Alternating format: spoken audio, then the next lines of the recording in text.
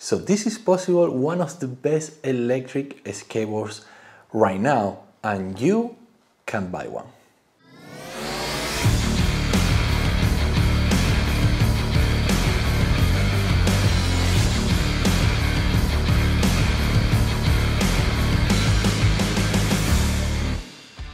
Hey guys, Gabi here from Ray Studios, and today I'm gonna be reviewing the Elofty Alpha 5. First, let's do a quick unboxing. So the board came in this box, inside another box, and with a lot of padding inside. So there is a lot of protection to take care of this board during transportation. As soon as we open it, we can see the Alpha 5 that comes wrapped in this plastic bag, and this thing looks fancy, but more on that later. Inside the box, we also have quite a few documentation, like the instruction manuals. I believe that's probably the guarantee card and some of the cards.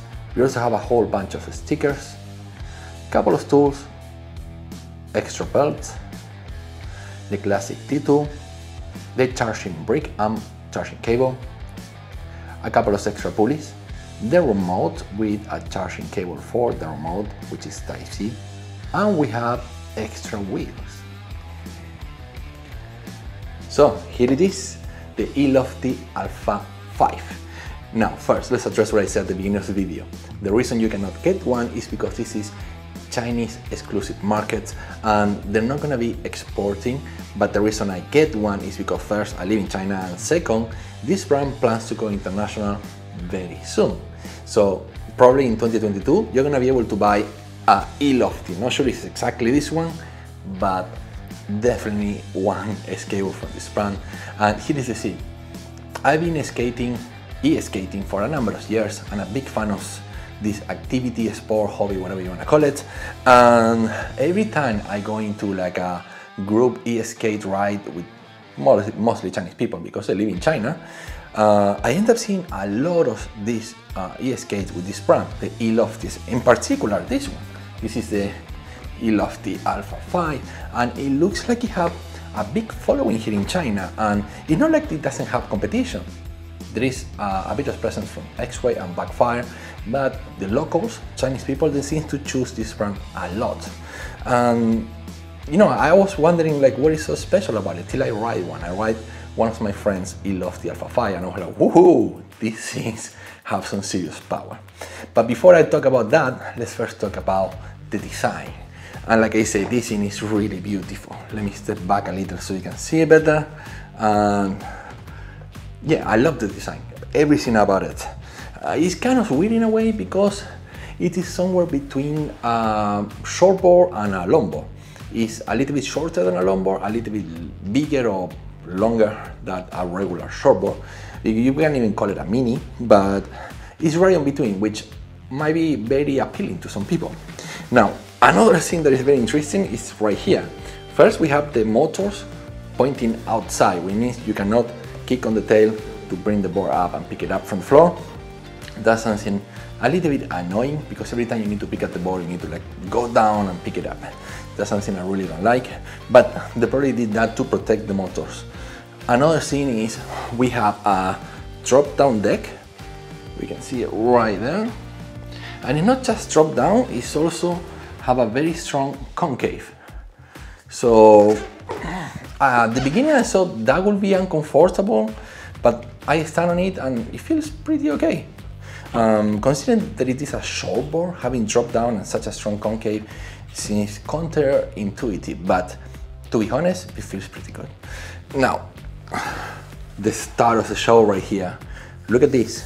This is beautiful carbon fiber, and it's like one of the nicest carbon fiber I've ever seen. You know, carbon fiber comes in different qualities, and this one is one of the best. It's similar to the one on the Exway Atlas. Now, another thing that is beautiful about this is that these boards, that they're relatively small, I mean, it's shorter than a regular longboard, they usually have like a big battery case and another case for ESC. They have nothing. Look at how beautiful that is.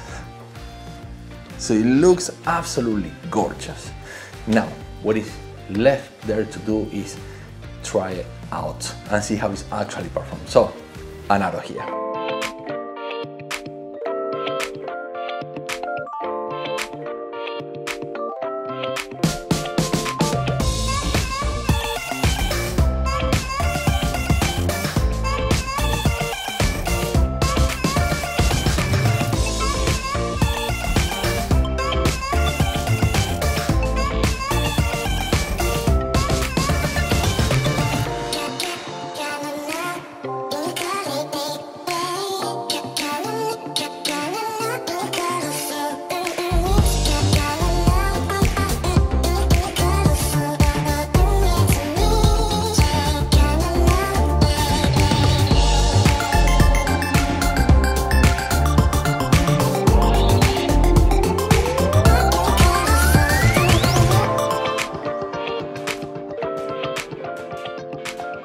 I've been riding this board for a few days and goddamn, this thing is powerful.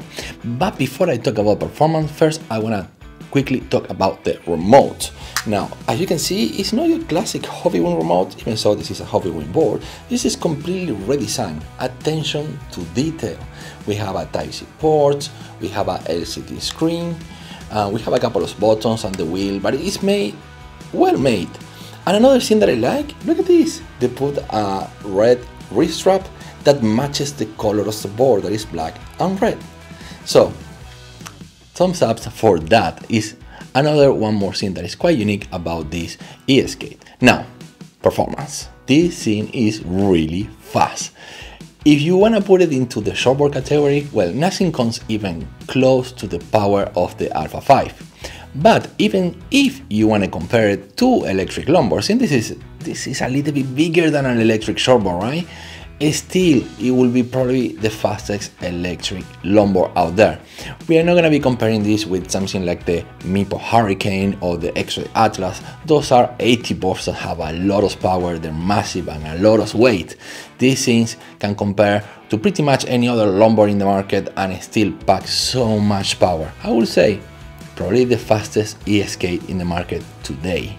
So when it comes to performance, it's amazing. That translates both in acceleration, top speed, and braking. The brakings on these things, wow! They actually lock the wheels. No matter what, how fast you're riding, no matter how strong you're riding it, could be on a downhill. I mean, wow! It really locks the wheels, and it translates into a lot of confidence because I'm pretty heavy and somewhere around 230 pounds, 5'9", and a big dude. And going downhill is something that is always worrying me. I always need a bit of room to brake, but not with the Alpha. That brakes instantly. It's very, very powerful, and like I say, that gives me a lot of confidence while riding.